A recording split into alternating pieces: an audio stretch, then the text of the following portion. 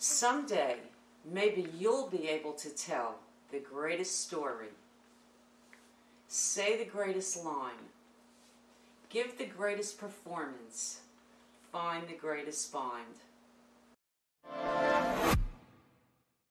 Bob Dylan started out singing other people's songs, but as he says, there came a point where I had to write what I wanted to say because what I wanted to say nobody else was writing. So born in Hibbing, Minnesota, a town, he says, where you couldn't be a rebel, it was too cold. Bob moved to New York at age 19.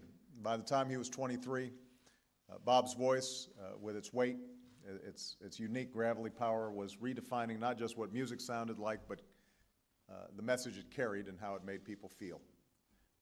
Today, everybody from Bruce Springsteen to U2 owes Bob a debt of gratitude. There is not a bigger giant in the history of American music. There are thousands of facts that support the fact that Bob Dylan is a plagiarist. It would be impossible to cite all the details in a 2-hour movie. One fact we do want to cite is the most important fact, and that is that it has been reported by Reuters that at the age of 16, Bob Dylan was already a plagiarist and knew the value of plagiarizing songs. Quoting Reuters, a poem written by a teenage Bob Dylan and up for auction at Christie's is actually a song written by the late Canadian country singer Hank Snow. Christie's announced on Tuesday the sale of the handwritten poem, believed to have been written in 1957 when Dylan was 16 and away at Jewish camp. The words, with a few minor variations, match those of a song previously recorded by Snow, who died in 1999 at the age of 85. Christie's said in a statement, "Additional information has come to our attention about the handwritten poem submitted by Bob Dylan to his camp newspaper, written when he was 16, entitled Little Buddy. The words are in fact a revised version of lyrics of a Hank Snow song." In 1996, James Damiano posted the findings of his lawsuit against Bob Dylan on the internet and received over 8 million hits.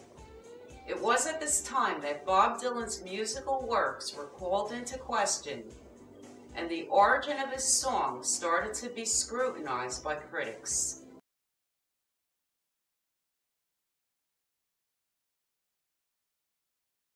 His fans were astute in evaluating his duplicity concerning his material and came to learn that 80% of the melodies and lyrical hooks of his songs were plagiarized. These songs included Blowing in the Wind, Like a Rolling Stone, The Times Are A-Changin', Hard Rain's Gonna Fall, Knocking on Heaven's Door, Rita Mae, and many more, including his Grammy-nominated hit, Dignity. Comments were being published, such as, quote, "I was watching a Pete Seeger documentary recently that featured his performance of I Dreamed I Saw Joe Hill Last Night, and I couldn't believe the similarity of the two lyrics. The phrasing and the cadence of these lines were exactly the same, except replacing St. Augustine for Joe Hill Last Night. I already knew Dylan writes this way. There are other more apparent examples of Dylan taking a phrase or sentence or song and reappropriating it for his own uses, such as rolling and tumbling off Modern Times. As this avalanche of evidence started to bury Dylan, he hid like a cornered weasel behind corrupt lawyer, judges, and journalists who covered up his massive affinity for plagiarism. The heat got so bad that he had to answer in some fashion. When asked what he thinks of people who charge him with plagiarizing songs, Dylan replied, Wussies and pussies complain about that stuff. Bob Dylan is sick and tired of his critics.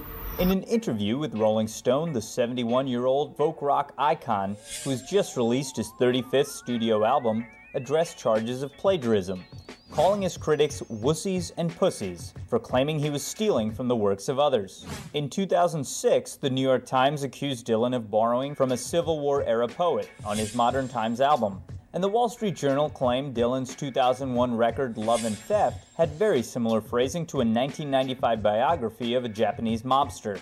Dylan claims that in folk and jazz, quotation is a rich and enriching tradition, and he compared the accusations to folk fans calling him Judas when he started to play the electric guitar on stage for the first time in the early 1960s.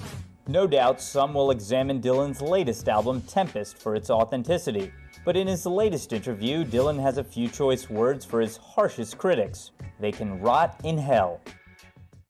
Also, Dylan recently, in a Los Angeles Times interview, admitted to plagiarism by definition. In a 2004 interview with Robert Hilburn of the Los Angeles Times, Bob Dylan stated, "Well, you have to understand that I'm not a melodist. My songs are either based on old Protestant hymns or Carter family songs. What happens is, I'll take a song and simply start playing it in my head. That's the way I meditate. I wrote Blowing in the Wind in 10 minutes. Just put words to an old spiritual, probably something I learned from Carter family records. The times they are a-changing is probably from an old Scottish folk song. I'll be playing Bob Nolan's Tumbleweeds, for instance, in my head constantly, while talking to a person or sitting around, whatever. People will think they are talking to me, and I'm talking back, but I'm not. I'm listening to the song in my head. At a certain point, some of the words will change, and I'll start writing a song." End quote, Bob Dylan.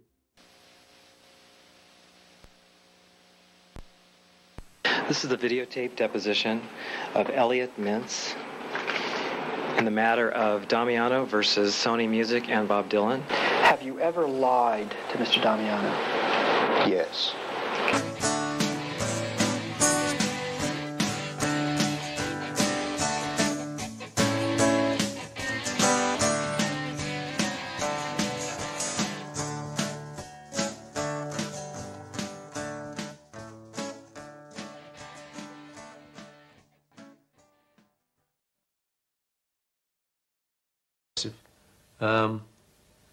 Yeah, we started to meet these people who'd really just been in newspapers and on film. You know, we actually were rubbing shoulders with them. The times they are a-changing.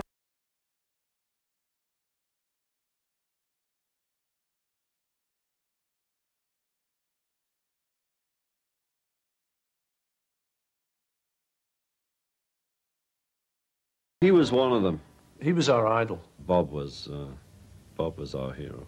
Not an idol, but we just heard his record. As I said, we listened to his album and it really gave us a buzz, and we played it constantly, over and over and over again. I mean, I heard of Bob through John. He'd played the records to me, and it was just great. I think it was freewheeling. We love Bob Dylan. Oh, what did you see, my blue-eyed son? And what did you see, my darling young one? Son, newborn baby with wild wolves all around it. So highway of Thanks, Bruce. That's great.